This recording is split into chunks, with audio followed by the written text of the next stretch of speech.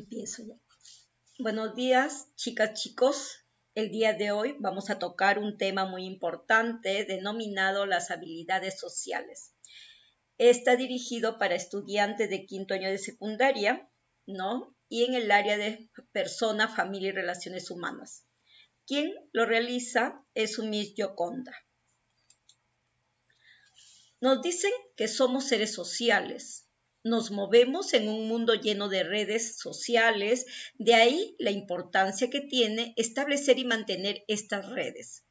Ser habilidoso socialmente facilita y mejora nuestras relaciones interpersonales, evitando el aislamiento, el rechazo social y numerosos problemas de salud. Además, poseer habilidades sociales aumenta la probabilidad de conseguir aquellas cosas que queremos cuando interactuamos con los demás. Disponer de habilidades sociales aporta múltiples beneficios. En primer lugar, la libertad de decidir si las usamos o no.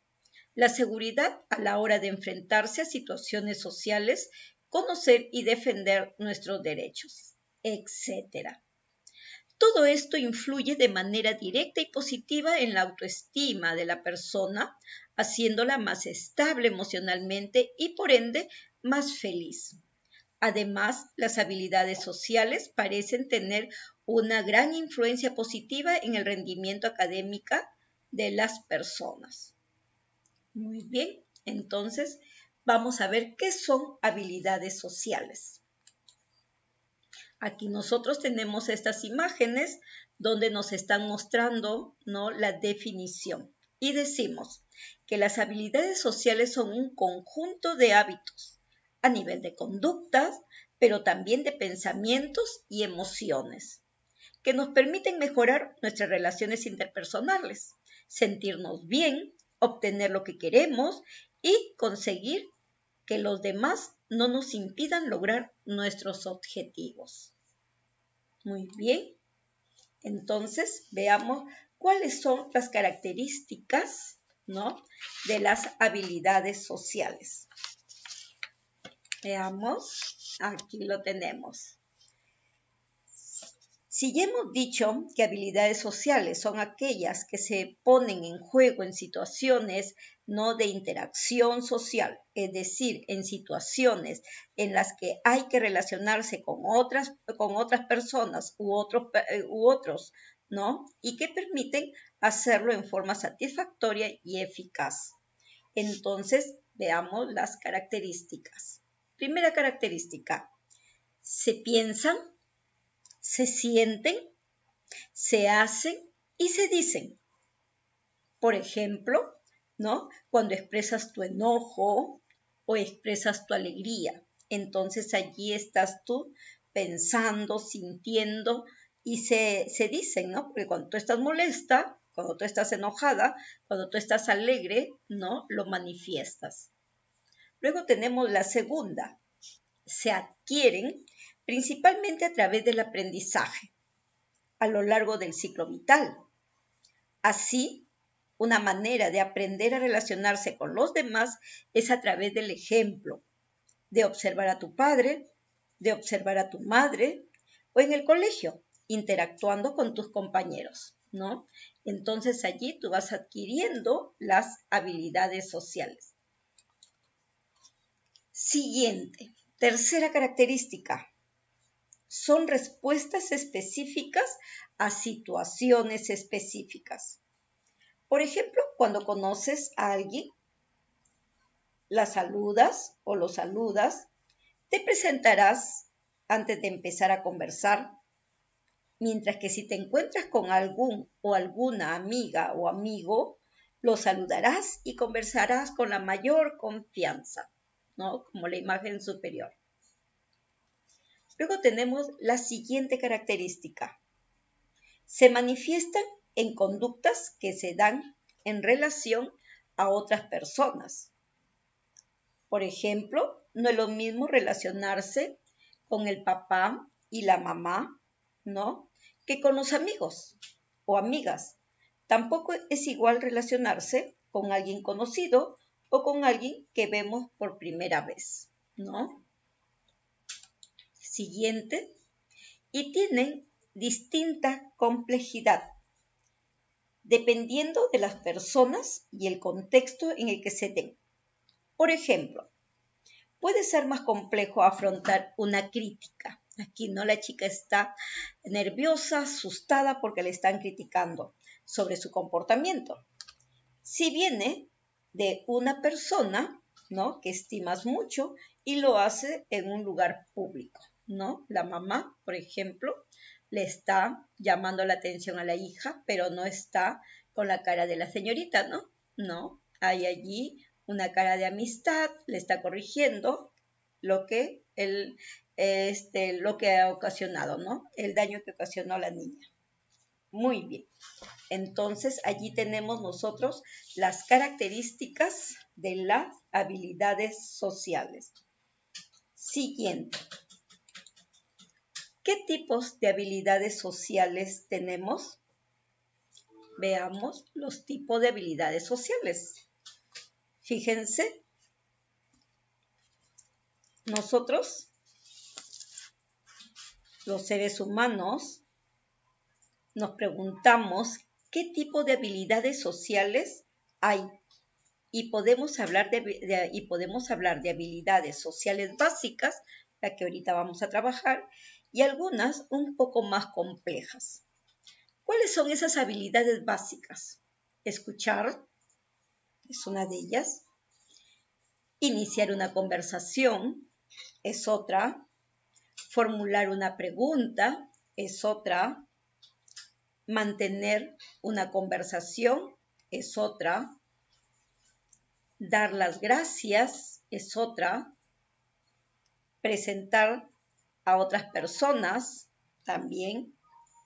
Presentarse es otra. Y hacer un cumplido, ¿no? Esas son las habilidades básicas que nosotros manejamos diariamente. Y luego tenemos las habilidades básicas, habilidades sociales complejas, ¿no? Las que son más difíciles para que nosotros las podamos desarrollar. Por ejemplo, la empatía es una, control de la ira es otra, la comunicación es otra, manejo del tiempo para no llegar tarde es otra, la honradez, la asertividad, la tolerancia, ¿no?, la sensibilidad, la toma de decisiones, la flexibilidad. Esas son, ¿no?, las habilidades sociales complejas.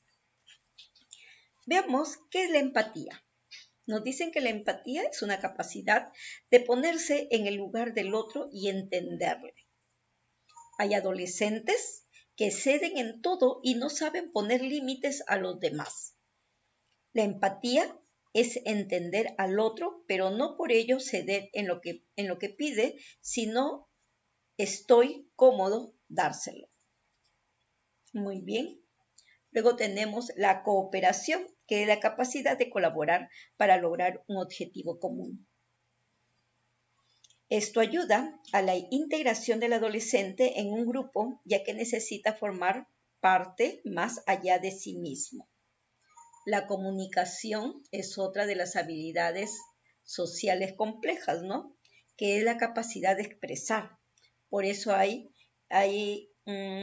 peticiones, ¿no?, hay críticas, hay emociones positivas, también emociones negativas, etc. También conocemos el autocontrol, que es la capacidad de interpretar y controlar los impulsos. La escucha, cuando hemos hablado de la escucha activa, saber escuchar activamente es reconocer lo que dice el otro, tal y como lo dice sin interpretar. Puede parecer sencillo, pero no lo es. Muchas veces escuchamos lo que interpretamos y respondemos según lo interpretado. Esto es motivo de conflicto a causa de malas interpretaciones. Por eso es importante preguntar qué se ha querido decir exactamente. La adolescente puede llegar a ser muy suspicaz, ¿no? Y la resolución de conflictos también es otra Es otra habilidad social compleja, que nos sirve para enseñar y comprender y resolver los conflictos. Conviene estimular el desarrollo de la capacidad del adolescente para adoptar diferentes perspectivas. Si el adolescente es flexible para ver las diferentes perspectivas, también será capaz de valorar las diferentes opciones para resolver el problema sin quedarse en una sola solución que puede que no se dé. Muy bien, entonces esas son las habilidades complejas. Veamos las dificultades para desarrollar, para el desarrollo de las habilidades sociales.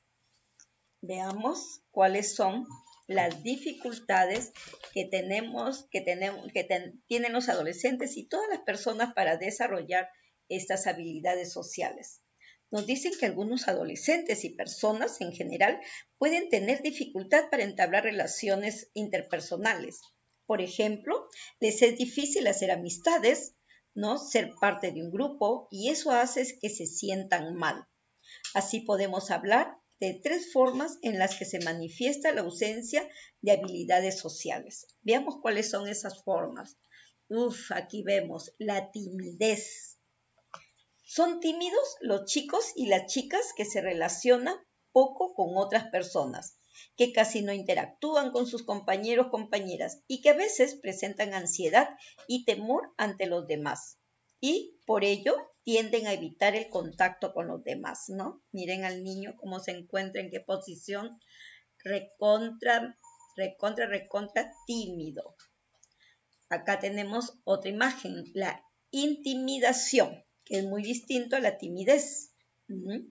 La intimidación se da cuando un o una chico o un grupo pega, intimida, acosa, insulta, humilla, excluye, ignora, pone en ridículo, desprestigia, abusa, rechaza, amenaza, se burla y con intención de hacerle daño y mantenerlo o mantenerla en una situación de sumisión.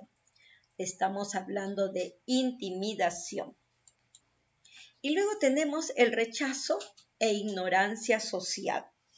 Fíjense las imágenes que podemos estar observando nosotros aquí. Se manifiesta cuando una chica o un chico no es aceptado ni reconocido en su grupo.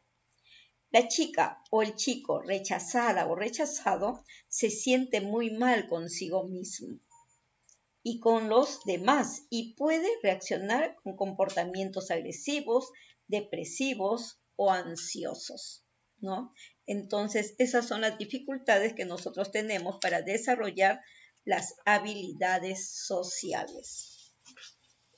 Seguimos. Vemos qué es la asertividad.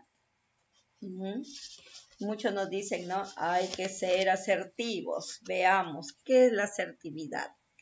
Nos dicen que es una habilidad social, que implica afirmarse a sí mismo, defendiendo sus derechos sin dejar de reconocer los de los demás. La persona asertiva sabe comunicar sus creencias, sus sentimientos, sus opiniones, ejerciendo un adecuado autocontrol, respetando opiniones diferentes a las suyas, mostrando empatía, aprecio y respeto por los demás. Esto implica una buena autoestima y honestidad en el trato, Miren, ser asertivo significa poder comunicar y defender de forma correcta una idea, un pensamiento o un punto de vista en una situación determinada, sin arremeter en contra de la visión de los demás que puedan tener sobre la situación, obteniendo lo más relevante de cada una y respetando el pensamiento de cada individuo. Y aquí tenemos las características de las personas asertivas. Las personas asertivas son honestas y tienen una comunicación directa, tienen autocontrol y son respetuosas, poseen una inteligencia emocional, son sinceras y poseen su libertad para manifestarse, para comunicarse, para tener una actitud activa, no ante la vida, son sinceras, no exageran, no se autoalaban, defienden la realidad, tienen una inteligencia emocional muy bien establecida, ¿no? ¿Por qué? Porque identifican sus necesidades, son firmes y claras, se expresan y escuchan con cortesía, no poseen autocontrol y respeto, porque evita que las manipulen, tienen una buena autoestima, tienen un autocontrol emocional y una conducta respetuosa. Fíjense, allí estamos viendo las características de las personas asertivas. Muy bien, chicas, chicos, entonces, muchas gracias. Espero que les haya servido para recordar lo que ustedes ya lo conocen, porque esto se trabaja durante todo secundaria, tocamos estos temas. Muy bien, muchas gracias y hasta la próxima clase.